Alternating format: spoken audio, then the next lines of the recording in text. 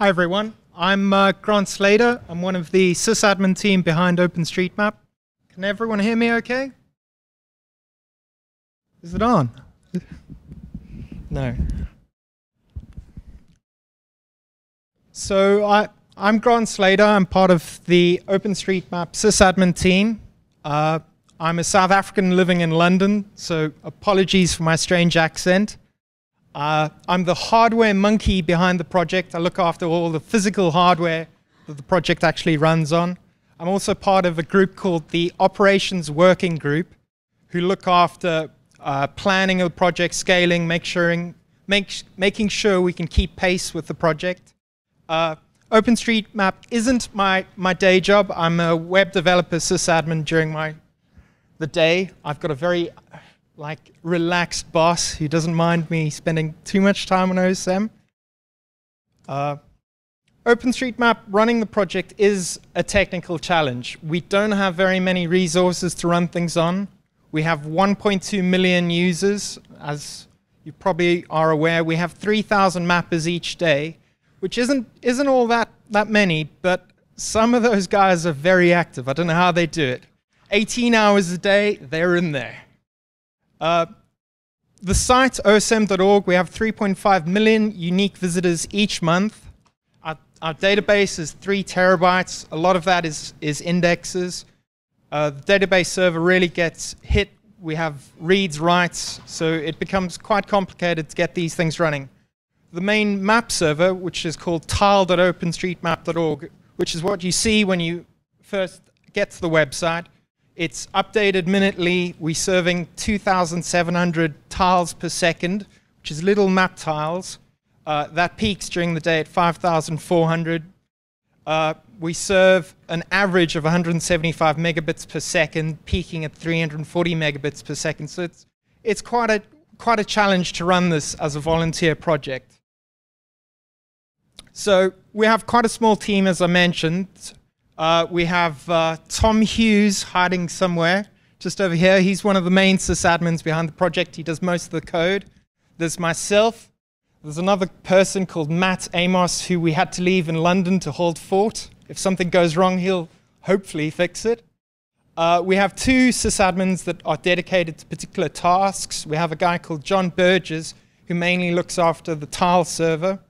We have there's a lady called Sarah Hoffman, based in Switzerland, who looks after Nominatum, which is the main OSM search service. So if you, on the left-hand side of OpenStreetMap, type a search query, it hits this application, and it gets pretty good results. We also have, as I mentioned a little earlier, an operations working group. Now, this is the group that goes, what do we need in 6 months? What do we need in a year to keep running the project? And Andy Allen is hiding somewhere in the audience. He's the guy to talk to if you want to hear about all the planning involved. He really is a good speaker. We also have a French lady called Emily Lefray, and of course the operation working group involves all the sysadmins. We break down the services that OSM runs into 3 different categories. So we have the primary services, which we consider absolutely essential. If we didn't have these, the project wouldn't exist. So obviously, the website is the primary service. We have an API, which is how people edit OpenStreetMap and put in all the information. So the presentation earlier today was about the editor ID. ID interacts with the API and sends back queries and queries things backwards and forwards. And then people want to get data out, so that suddenly started working, hasn't it? There's planet.osm.org. This is where everyone gets their data from. If you were at Frederick's talk just before mine, he loads in all the data from planet.osm.org and splits it out into all the regions. But the main website where all the data comes from is planet.osm.org. We have some services which we consider secondary, so we like to keep them up, but they're not absolutely essential if there was a major disaster. So the tile.osm.org service is the one where you see all the maps. It looks pretty. There are many other people that do rendering of tiles. So if tile.osm.org went down, you could go to MapQuest, or there's many other people that make renderings of OSM data. So that's why we don't consider it an absolute essential. The nominatum service, which I mentioned earlier, is the search, and then wiki. All the project's documentation is kept on the wiki. Then we have the big list. So there's a number of other services that us as the sysadmin team run. There's help.osm.org if you ever get stuck and you need some help. Help.osm, there's lots of guys that are contributing in there, always happy to answer your questions. There's an OpenStreetMap blog, there's a Foundation wiki, there's OTRS, which is a ticket handling service. So if you have a formal question that has to be answered, it goes into this, and then there's guys behind there that look after some of the questions there. It's mainly used by the data working group. Because we're an open source project, we want to run analytics and seeing what people are doing on the website, but we don't want to give all that data to Google. So we run a service called, one of the services that we run is pwiki, which is analytics. It looks very similar to Google Analytics. We can tell how long a person's been at the website, have they opened one of the editors. It just helps us feedback and, what are we doing right, what are we doing wrong. We have the lists, which are mailing lists. We have SVN and Git, which are the repositories where all the code is stored for the project. We have Track, which is an add-on to SVN and Git where people can post bugs. I'd recommend you post bugs to GitHub if you do have code things. We have a service called rc.osm.org, which is just a web interface to the chat. There's about 400 odd people that are always in chat across different channels. There's regional channels like OSM Germany. There's the OSM channel, OSM Dev. It's if you want an answer quickly, and you just pop in there. There's the dev service where some guys develop code, and there's different services on there. There's the Switch to OSM blog website, and then we have some small imagery services. Thankfully, some other people do run some services like taginfo.osm.org, which, if you're in the ID session earlier today, it shows what tags. So the basic fundamental of OpenStreetMap is you tag data with information. That is, taginfo is a service which works out what are the most popular tags, how they're documented. It pulls in data from a number of different sources to do this. There's an OpenStreetMap forum, and we have a continuous integration service run by someone else as well. So to do all that, we need some servers. OpenStreetMap, the main core of the project, we run on 36 different servers. I've just highlighted the servers which are primary to the project. We host most of the servers in 2 university data centers in the UK. They very generously host us. The project would be a lot more expensive to run if it wasn't for the generous 2 universities. Part of the project, we're trying to standardize on hardware. It just makes it easier to maintain. We're currently standardizing on HP ProLint servers and Supermicro super servers. It's technical jargon. The picture on the right is just one of our racks. We have about eight racks in total that we use. Okay, so the main OSM service, when you go to osm.org, we have 3 servers which you actually potentially go to. They access a web server, and we've got a file server serving some things in the background. And the code that runs that is Ruby on Rails, which there's a Git repository for. If you want to contribute, please do. The bug track on there is pretty active. There's always 1 or 2 things. Then, so yeah, the 3 web servers that you access. The API is another layer. So some API requests, which are very quick firing ones, will actually be served by the web layer. So the first top 3 machines which you access. Then you may be doing more complicated queries to the website, maybe downloading all the map data in a particular area. We run those on secondary servers, and they do more bulk sort of queries. And the map query, the one to download the entire map, is the most complicated query we run. We don't actually use Ruby on Rails to do that, which 99% of the website is done in. use a C++ code to do that called CGI map. There's a Git repository there. Anyone's welcome to contribute, benchmark it. It's great fun. So those are the different layers. Yeah, and then we have a primary database server. The project we run on Postgres 9.1. A question that gets asked quite often is, do we use PostGIS? No, we don't, actually, because our data format's not really a PostGIS data format. Then that primary write server has 2 streaming slaves. We're still currently working on those to get them all running perfectly for the project. As I said earlier, 3 terabytes of data, and a lovely picture of one of the database servers that I took when I was working on working there. Then another primary service is, I mentioned, the data export, so planet.osm.org. A number of things feed out of that website. There's a streaming service which isn't used by many, so it's not very reliable, but you can get instant updates of OSM data fed off the streaming service. Then there's a minutely export, which is what most people who want up-to-date information from OSM get. So every minute there's a new file that appears on planet.osm, what has changed in the last minute. All the tile services, anything that does live data feeds off that. We also do a daily and then a weekly data dump of OSM. It's around about 370 gigs or 28 gigabytes compressed. So it's quite a hefty bit of data. That's probably why you want to go to GeoFabric, which cut up the data into different regions all over the world. So our tile rendering setup, we have 2 servers, one of which is currently live, the other one we're working on at the moment. That does use a PostGIS database. So the OSM format is read in using a tool called OSM to PGSQL. Then we have a rendering stack called modtile. It recently appeared on GitHub, so if anyone wants to contribute to that, please do. Then the OSM style sheet, so how the map looks. Traditionally, we've used a horrible XML file for displaying data, or how to display data.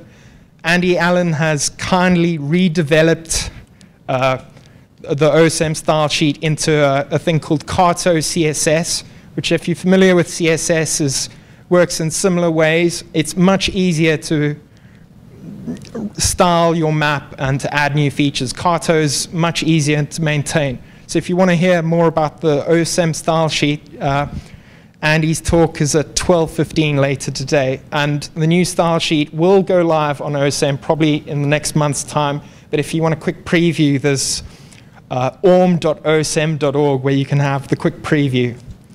OpenStreetMap, we have our own CDN that we use. So CDN is you put servers closer to people so they can see the map quicker, a content distribution network. So we have about 10 servers all over the world, donated by different people, hosted by different people.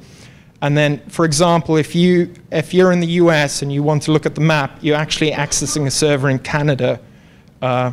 If you're in Australia, you access a server in Australia, and that's just a way to make the map appear quicker for people.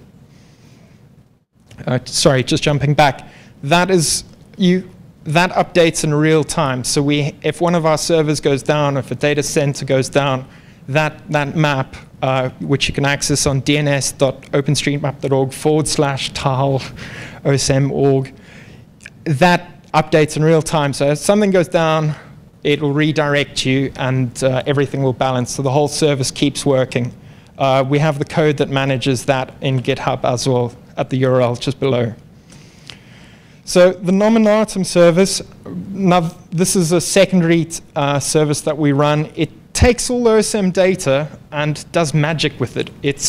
I don't know how it does it, but it works out logic from OSM's crazy data in places, and it builds an address hierarchy from all the data, so that when you want to search for a particular place, it can find it and work out the hierarchy for building the address. There's the best place to jump off from that if you want to find out more is the wiki. I've listed the link there.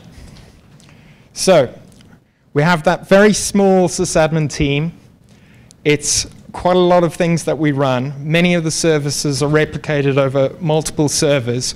We use a thing called Chef. Now, Chef is infrastructure as code. Now, I'm sure some of you are familiar with it, but we don't actually maintain individual servers. We write code that maintains all the servers. So if we want to set up a tile server, we will write code to set up a tile server. You know, all the configuration files, the packages that need to be installed. We add that to Chef, and we say this server is now a tile server. And we fire up Chef on there, or Chef automatically runs on there. It'll update it within seconds or minutes sometimes. So we run all those services that I've listed before to varying degrees out of Chef, and we can change the roles of servers, move things around as needs be. Yes, so Chef is absolutely amazing. But when you've got a few sysadmins working on a thing, you know, I might do something and someone else might do something, and sometimes it's quite hard to track what is happening with different sysadmins doing different tasks. We've got Gits plugged into Chef so that we can see all the changes happening. We can check what other guys have done, and it's just magic. Once it all happens, you deploy things within minutes. A server's updated, a new package is installed. We've got a new tile server. It just happens automatically. Tom has created most of the Chef stuff. The real magic there. If you want to see the code that we actually use, there's now a public repository for all the Chef cookbooks, they're called, ironically. And you're welcome to access on git.osm.org. We do keep a few things secret. We don't want you knowing all our database passwords. So we keep that in a separate repository. All the updates to Chef are reported on IRC in the OSM dev channel. So you know, we get community involvement. All the developers know what's going, what's changing, those sorts of things. We also keep DNS in a Git repository so that we can manage that and see what the other sysadmins are doing and change things around and keep a good log of what is happening. We have two forms of monitoring behind that. We have a proactive system where we can keep a log and see how things are changing. We use a simple service called Munin, which is a lovely graphing service. It's very basic, but it does exactly what we need. When certain triggers happen, it sends out alerts to the admins, you know, this machine's running out of disk space, etc., or this machine's on fire and it's burning. we know about it. We also use Munin to see the long-term trends in OpenStreetMap. You know, in 6 months' time, are we going to have to, you know, upgrade disks, add more CPU, etc.? Then we have a reactive service. We use a commercial service called Pingdom. So it's constantly polling the servers to find out, are they up, are they running, are things running at the right speed? And those send, unfortunately, me a text message. So at 3 a.m., I sometimes get woken up and have to quickly log in and fix things. Fortunately, that isn't as often as it used to be, since we have quite a number of servers to run things now. Future plans. I've kept this quite short because we sort of reactively plan things. You know, if we have a sudden growth spurt, we'll throw in some extra servers or get more resources. But our future plans are the API service. We're having more web-based editors, things that are on the web that want to access the API. So we plan to have a JSON API function, so you can access the whole API via JSON. The next thing, routing. It's one of the most frequently asked things that we get asked. When are we going to add routing to OSM? We do plan to do it. It's a priority. We plan to add it later this year. There's some hardware problems that we need to solve. And we also need to figure out who we're going to offer the routing to, because if we have tens of thousands of people accessing OpenStreetMap's routing service, it's unlikely that we would be able to cope. If you want to run routing, all the services would be available in the code so that you could run your own routing. As I mentioned, we're going to be adding more servers just so that we can keep with the growth. The tile CDN, which I mentioned earlier, we're particularly looking for people that are willing to host servers or have servers available anywhere in the Americas, South America, North America, just so that we can offload some of the weight of OpenStreetMap onto those servers. Or otherwise, in Asia, we're looking for servers, particularly there. OpenStreetMap's current growth rate is 3% month on month. So compounded, that works out to about 40% year on year. So we nearly double, well, we add 40% each year, but you go up 1% and that's already 56% and it starts getting quite a thing to add so many servers as a volunteer project as we go. So, we need money. It's expensive to run all these things, and we really do appreciate help. When I did this slide, we were at 74% of the donation drive for getting all the hardware for this year. I think we're now up to 76% thanks to a few generous donations, but please do help. If you're an organization, big or small, or private person, you've got some cash, please donate. Thank you. Any questions? Yeah, so it seems like the heart of this, there's a single 30 terabyte database for right? Is that going to scale forever in the future? So the question was, will our database scale? Because we have one database server and 3 terabytes of data. Yes, and will that model scale? So yes and no. At the moment, our scaling plan is fairly simple. So 90% of the requests to the database server are read requests. We plan to scale up the read requests significantly more and more. So we've got 2 slave servers at the moment. We plan to add more slave servers as we go along. The challenge of doing multi-master replication is quite a complicated one.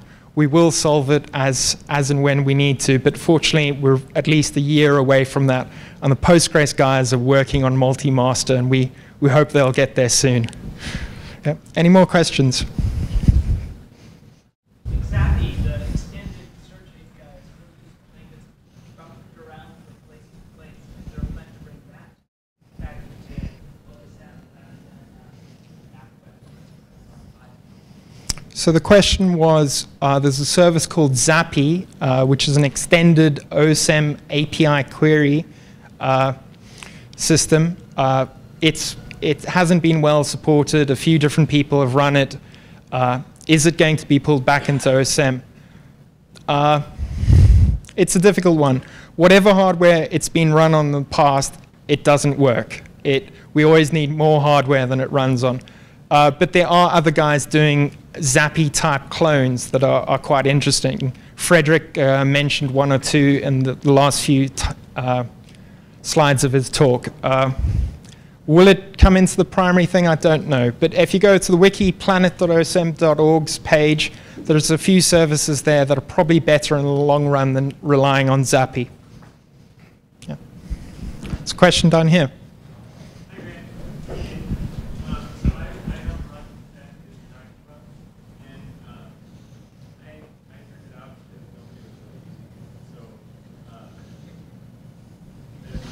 He's to blame.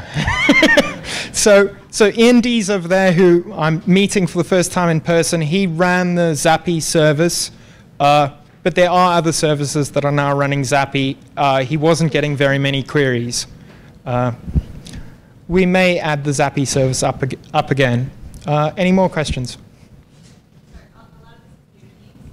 Yeah.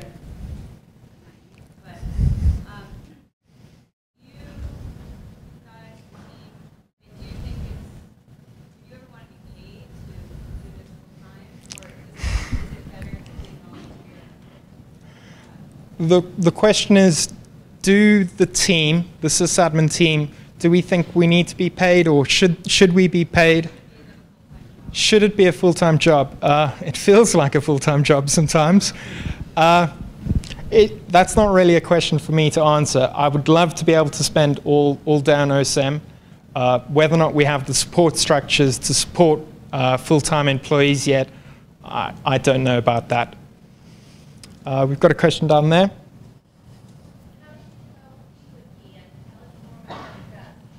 Sorry, can you ask? Yeah. So pwiki is actually a third-party. The question was, how did we develop pwiki? Thankfully, we didn't need to. It's a third-party service. There's a few other like-minded guys that don't want Google finding out all the analytics for your website. I think it's on SourceForge, and it's fairly well supported, the pwiki. Any more? How do you interface with the community to find out what the community's needs are? I see you're looking at data, which I think is really important. But it's like, I haven't heard anybody come out and say, well, who would you like? For instance, you talk about routing, and I think that's a question that comes a lot. The question was, how do we interface with the community to find out what they're looking for? We're in a sort of microculture of OSM where most of the sysadmin team is based in London. Ian Dees is based in the US. He's quite close involved with the sysadmin team. We do hear many things, and we get asked many different things of what the community is looking for. But we really do try limit the number of services that we run, because we have to support them in the long term. And there is a broad spectrum of guys that are willing to run things, that are eager to do things, and it's good for us to push those things out for other people to run. So we really, as the sysadmin team, we limit what we run. Our primary focus is getting things for mappers to make the service better for mappers. Users of the data, they're welcome to use other people for doing that. I don't know if that fully answered your question, but I hope it did. I've got 1 more minute. Anyone with another question? Yeah. What does your Rails web server environment look like? So the Rails server, we use Passenger under Apache. We've had to run a threaded model on Apache, so npm event. The 3 servers we use just round-robin DNS for those 3 servers, so it's fairly simple setup. We like to keep things fairly simple in the setup. The 3 back-end servers that handle the heavier API queries, the queries are passed by mod proxy, and then we run a few things to integrate through to CGI map, fast CGI to access those. Yeah. One more question, one last one? No, I think we're good. Thanks guys.